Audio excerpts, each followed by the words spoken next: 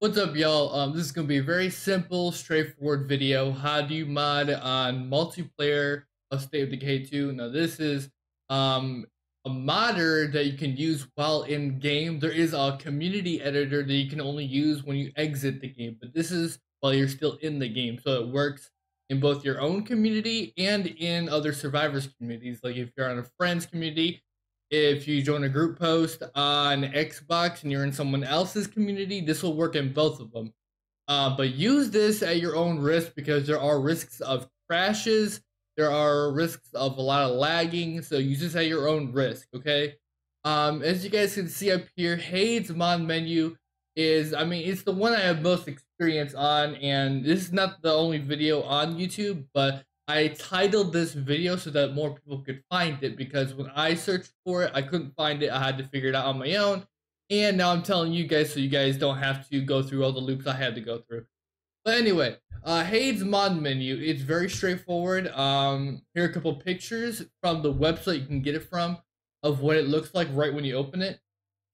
It gives you multiple cheats, menus, item spawners, vehicles, editors, or vehicle right here, a teleport menu. I haven't used that one, but most of these I have used. You can even spawn zombies, you can repair, you can refuel cars, you can change multiple aspects of your characters. On the community editor, a lot of these things you're not able to do, such as spawning zombies, such as teleporting. But there are a lot of things that Haze gives you that the community editor doesn't.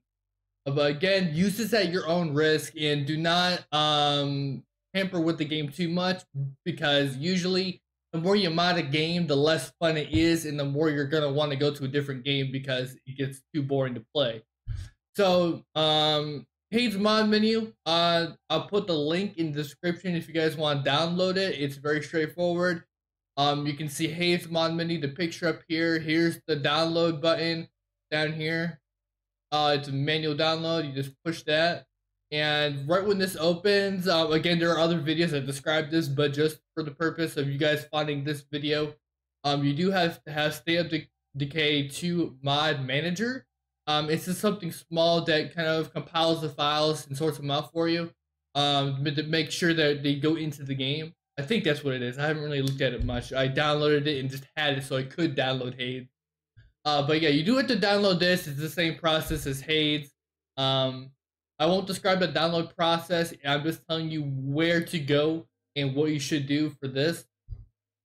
But yeah, you go ahead and push manual download. It might take like a couple of seconds. Just push slow download. Once you get to the next screen, there's gonna be fast and there's gonna be slow. The fast one usually it asks you to go to the next level of the promotion on the website, which is money costing. But if you have a fast computer like me, or even if you have like a laptop that you play this on like low graphic settings, you'll still be able to download it pretty damn fast. So you don't need to even touch that fast download button.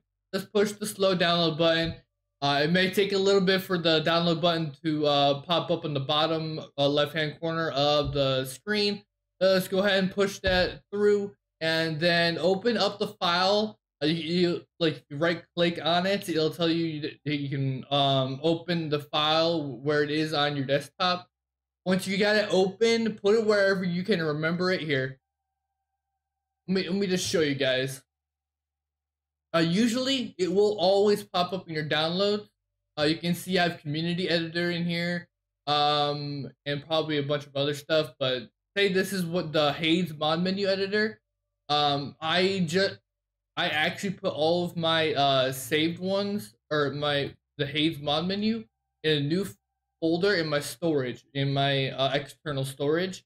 I never really unplug it from my PC. And I made a separate file on that storage and named this State of Decay 2 mods, and I just dragged it from the downloads into the mods folder, so I had everything organized in there. Now, not all my mods are in here, but the main ones I use now are in here. See, this is what it will look like, Hade's mod menu, and when it pops up in the downloads, but you won't see Hade's mod menu, the pack, the file, or and you won't see the mod integrator. The mod integrator is the other download that you were supposed to download before you get Haze, the one I told you about the first time. But once you download both of them, you can drag mod manager and Haze mod menu into a separate folder, or you can keep it in your downloads. Then you have to actually extract them, like push extract here. I would do this. I would only extract here once you put it in a separate folder. You can sort everything out and not in your downloads folder, because then it's gonna just be a little hectic trying to find everything, and it's just easier to put them in a separate folder so you know where all your mod things are. But you can extract here wherever you are, and once you extract here, you get the mod integrator spot where you can open it up, and you can do the same thing for Haze. Go ahead and extract here, and it'll put a separate Haze mod menu. And then once you get the mod integrator in here, we'll open that up real quick. You guys can see my desktop, so you'll be able to see everything. This is what it'll look like right in here. I obviously already have everything I need already in here. But all you have to do is go like separate these two, put your file over on one side of the screen and mod manager on the other side. What you want to do, I already have everything in here, so I won't actually do it myself, but I will show you. You want to go to the Haze mod menu, the little file, not the WinRAR file that you'd have to extract. You want to go to this one right here. You click it and you want to drag it right into here and just place it in there. Now, usually when you do that, it'll go ahead and make the mod integrator file and the Haze mod menu file. It should do them both automatically once you put the Haze mod menu in there. But if it doesn't, you should be able to do it when you create integration pack after you put the Haze mod menu in there. All right, guys, we're in the game now. I'm going to go ahead and go into campaign. But this Haze mod menu does work in Daybreak, Heartland, and the campaign, so it doesn't matter which one you go into. But you want to go into either continue game or manage communities. This is your own community. It does work again in any of the communities you go in, yours or someone else's. But we're gonna go ahead and go into Vanguard, so you guys can see in there.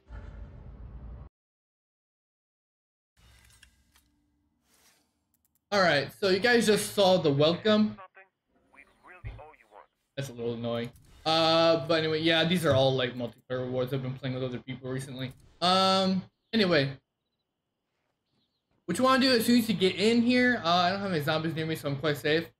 What I would do if I were you, since you just first got this, go ahead and push the pause screen up. I'm on multiplayer, so it's not going to actually pause for me. But you want to push F9 on your keyboard. This is for PC only. I don't know anything about console and modding on there, but on your keyboard, push F9, and the menu will pop up for you.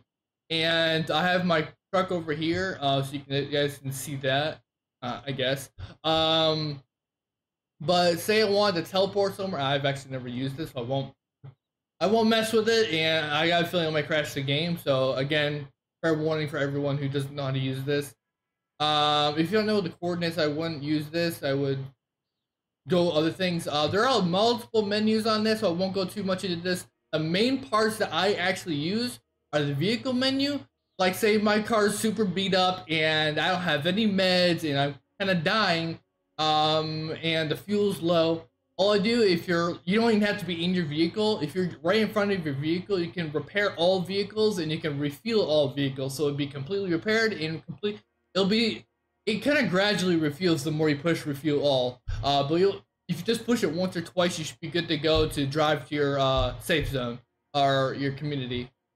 But other than that, if you're next to one of your outposts, or if you're in your community, and say you want to get more ammo, you go to item spawner, scroll down a little bit. You can spawn ammo. There are multiple variants of ammo. If you don't know what your ammo is, go to whatever gun you need to get ammo for and look at where it is. Up here, where you have the numbers highlighted on the top of the item screen, it's no matter what you're doing on here. Like if you spawn a melee weapon, a close combat weapon, this is telling you how many you want to spawn. Like right now, the default is at 1, so you only want to spawn 1 kill book. That's just an example. I'm spawning ammo, so I usually put it at 40. and it'll automatically put 40.0. I go down, and then I go push the ammo that I want. Let's say I want 50 AP round. That's usually what my a sniper needs. And then you can just push spawn ammo. I'm not gonna do it right now because I don't want to. But if you push spawn ammo 2 or 3 times, you got plenty of ammo, bro. Trust me. If you don't find it in your inventory for whatever reason, there's a chance it might go in the trunk of one of your vehicles or in your community storage. So you might want to get to an outpost or your community and go find it in your storage. But if it doesn't pop up in there, just go ahead and repeat these steps and you should have no problem getting what you need. But other than the ammo, if you want to spawn a different gun, they have multiple types of guns. If you're just starting out the game, there are certain guns in here that if you like the Clio shotgun and the Clio assault shotgun, you won't be able to get those until you play Daybreak. Even if you spawn it, you may be able to use it, but if you drop it on the ground, you will not be able to pick it up again until you get the item in an item reward after you play Daybreak and unlock it yourself. So be warned about that. Just try to get the basic stuff like AR-15 and MP5 SD. I don't know what most of these guns are. But there are some guns in here that you can only get from playing some of the not the campaign, but some Daybreak and Heartland. So be warned about that. But that's about most of the guns there. You have spawn backpacks. I usually don't need those. Again, use this at your own risk. Don't break it and spawn a whole bunch of items so you can complete everything automatically. It makes the game boring and it'll ruin your experience. Just spawn what you need. If you're running out of ammo, spend a couple rounds.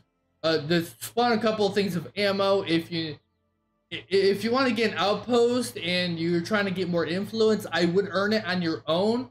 Because again, that's mainly what the game's about, earning your influence and building up your community. So I wouldn't mess with that. And I won't show you how to do that. If you want to do it, you'll have to figure it out on your own. But other than that, that's how HazeMod menu works. If you guys have any questions, leave them in the comments.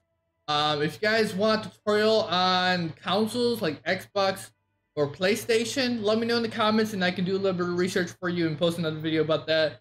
But anyways, that's the HazeMod menu. I hope you guys enjoyed and I'll catch you guys in the next one.